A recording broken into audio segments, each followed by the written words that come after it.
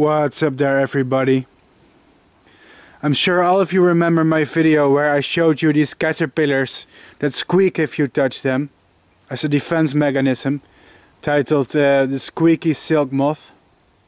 Well, these caterpillars are starting to turn into moths right now. And this is the result. It's a female of the Rhodinia fugax, the Squeaking Silkmoth. It's a species from Palearctic Asia that's relatively easy to breed, although the eggs overwinter, so you must store them cold for a very long time before they will begin to hatch. But I've already shown you a male very recently. I think it was about 1 or 2 weeks ago. Males are beautiful and orange, but I wanted to show you the female as well because they are extremely different.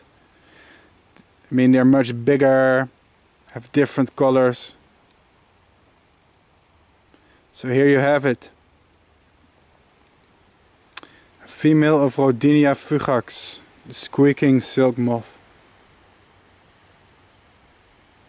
Maybe we can even take her off the stick. There we go. Oop. Very nice moth. I've heard the males are day active, so all of this will be a very interesting experience, and I hope they pair. Well, I'm in a hurry and I gotta go now, so thanks for watching, finishing up the video, and until next time.